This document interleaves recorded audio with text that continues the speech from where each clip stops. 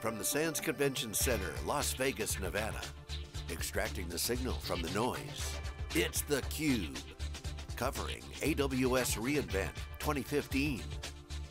Now your hosts, Stu Miniman and Brian Gracely. Welcome back. I'm Stu Miniman with Wikibon, joined with my co-host Brian Gracely, and this is theCUBE. Happy to have back to the program, repeat guest, Bill Saltis, VP of Operations at App Associates. Bill, good to see another New Englander here.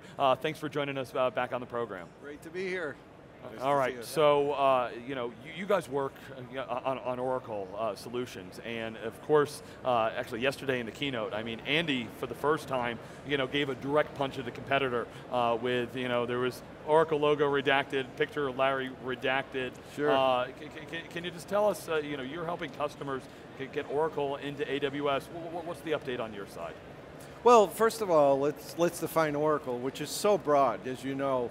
Applications and technology side.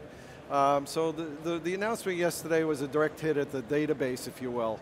And there's a lot of good options around there. Aurora being announced recently is an option that customers are looking for, but is it a real threat to the SQL servers and Oracles? They're going to have momentum in the market, contain their market share, they're robust, feature rich. They'll be okay, but the customers are looking at viable options to commercial databases where they can start scaling, where they can start using the power of cloud computing. And that's a nice sweet spot to look at those options for those customers and help them transform their business. And I think AWS has done a nice job with that. Yeah, one of our favorite practitioner interviews we did last year was Royal Philips. Talked about how I want to buy everything by the drink, and that meant from an Oracle standpoint, I needed to work with partners that could help me, buy it, on demand, elastic, and all of that. So sure. Sound like that fits into what you're seeing. How prevalent is that in the customers you're talking to, that they're pushing for that, new consumption model? Well, the consumption model around cloud computing and the core utility computing is there. I mean, it's mainstream now. So the companies that aren't looking at it are far and few between. The thing that in the Oracle world or any of the enterprise class applications are doing is it's holding them back, is they're sitting on long-term contracts with their hosted providers.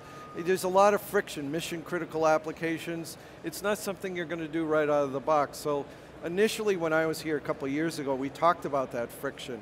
We talked with Dave and brought up the fact that the first workloads were the DRs, the backups and so forth. Now, since that time, and we had talked about forecasting, are they going to actually move their mission critical applications to AWS? The clear answer is absolutely yes. Apps Associates has been doing that for the last couple of years. We have lots of those customers, but it's not a conflict. We even have Oracle acknowledging, promoting their applications on a platform that AWS, where if you don't have their cloud solution or SaaS solution's not an option because maybe the applications aren't released yet, you can take your current applications and move them into a cloud environment, start getting out of your data center. It's a win-win for everyone, actually. Yeah, so, obviously we're here, we're all watching how fast AWS is growing, big database focus this week. Oracle has their own cloud play that's been evolving just maybe for the last 12, 18 months. As you talk to your customers, your clients, how much do they understand the difference between those clouds, what their options are? I mean, do you feel like they're well educated around cloud, or is that, because Oracle wasn't driving their own conversation, that maybe they don't understand the breadth of what's out in the market? Well, certainly, if you look at the way the customers are organized, I'm talking about the upper mid-market into enterprise. Organizationally within the IT, they'll have the infrastructure and cloud teams anyway, and they're very knowledgeable about what's going on. Again, the friction of what they can do and the pace that they can move things has to be a roadmap for that. So that's the only thing that's holding them back, but they're very knowledgeable. The thing that they're less knowledgeable about is the how and what should go first, and can I move my business applications over to the cloud, and what would that do? And if we think about it, it's usually a complex, heterogeneous environment we're talking about. It's a subway map when you look at the connectivity between all of the different moving parts in the workflow and processes that they have. So when we go in there, you have to break that apart, and you have to go after the ones that are logical. That's the part that they're not that knowledgeable about, and there's industry expertise that's overlaid on top of that, where we try to help them that, and we sit, that foundation layer that AWS provides is a very nice, actually a nice fit. So Bill, you brought up the word friction, and we talk about licensing, you talk about contracts. Big theme here at the show has been frictionless. Amazon's making it frictionless. When you talk about how easy it is to work on things, can you walk us through how does App Associates help the typical practitioner? What does that look like to help them with their kind of journey to the cloud, your partnerships with both Oracle and Amazon? Well, maybe the way I could answer that is, first of all, we've been doing AWS since 2011. And the context of that is, we didn't jump right in. We had a very viable, robust business that was growing 25–30% a year. We were very happy within the Oracle ecosystem and doing lots of things. Certainly we recognized that cloud computing, the whole SMAC, was an area for a professional services organization. We needed to be there for our customers, but the thing that was driving it was business transformation. Our customers needed to be nimble. They needed to transform their businesses, and that's where the discussion triggered. What was happening is internally within Apps Associates, we were innovating. Our teams were already using AWS across the board for training, for POCs, for concept proofs and engagement with the customers to show them things fast. So we just moved that to the customers. If you rethink about it, they were first coming to us, how do I shrink the time to evaluate transforming my business, whether it be in a line of business and then how do I shrink my deployment? And ultimately what they're really trying to do is how do I shrink my time to market so my customers can benefit from my new products and so forth.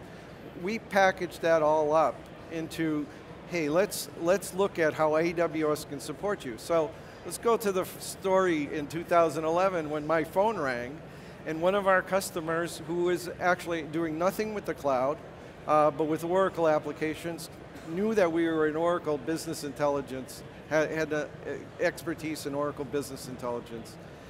They had a situation, the scenario was their HR department was on the latest revision of Oracle HR. The rest of the global organization was on an older version of their business applications.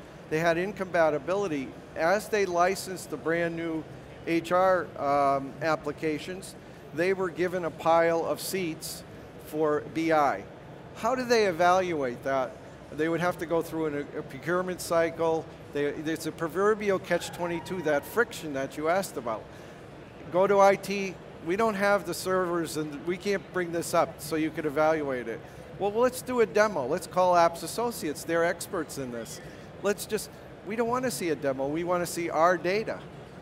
So, it was a typical story. Yeah, agility right? of the cloud. The agility. Use those on-demand resources, absolutely. We were all doing it, so that's the first story, and we just said, within 2 weeks, our cloud team had their business applications, BI applications running in the cloud, in AWS.